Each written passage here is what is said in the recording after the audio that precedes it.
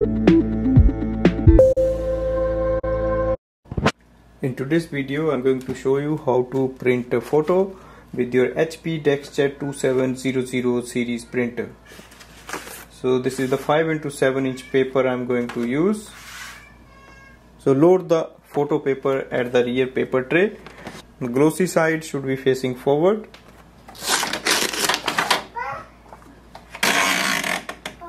Now I'm going to use my MacBook. You can use any other device you have, any Android phone or any other thing.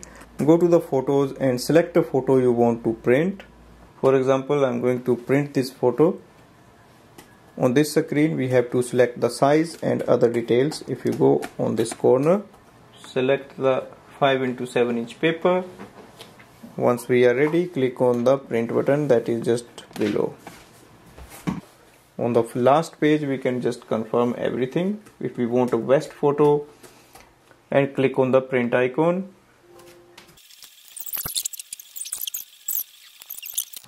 So the photo quality is good, and this way we can print the photo with HP DeskJet 2700 series printer. Thanks for watching.